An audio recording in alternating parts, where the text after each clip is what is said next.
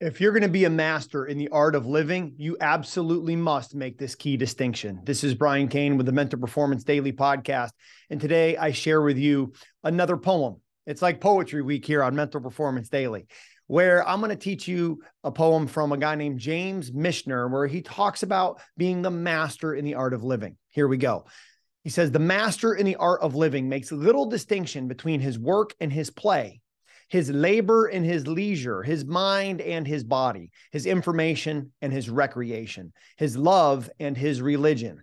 He hardly knows which is which. He simply pursues his vision of excellence at whatever he does, leaving others to decide whether he is working or playing. To him, he's always doing both.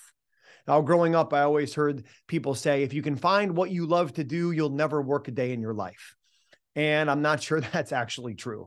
I love coaching mental performance. There's a lot of days where I do work. And I think in order to get to a level of performance where you're going to get the results that you're looking for, there's going to be days where you love it. There's going to be days where you don't. It's what we call, or my mentor, Ken Ravizza, used to always call the love-hate relationship. If you're an athlete, you're going to have a love-hate relationship with what you do. There's days where you love it. There's going to be days where you don't. Do the work anyway. Because if you're going to be a master in the art of living, it can't be all work, but I also don't think it can be all play. It has to blend those two things together, right? And it's a big part of who you are. It's a big part of what you do every day. But the master, those who have achieved the highest level of performance, right? There's greatness, there's excellence, then there's mastery, the best at what you do. And the master in the art of living your best life, makes little distinction between his work and his play. See, it's the same thing. Like I'm working and playing at the same time.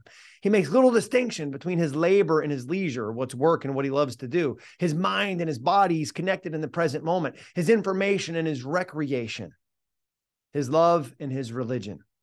He hardly knows which is which. He simply pursues his vision of excellence at whatever he does, leaving others to decide whether he's working or playing. To him, he's always doing both. So today, my friends, as a member of our Mental Performance Daily podcast community, when people observe you doing what you do, are you working? Are you playing?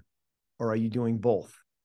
Let's make sure that we take our leisure and our labor and we blend those two things together, and let's have fun doing the work today.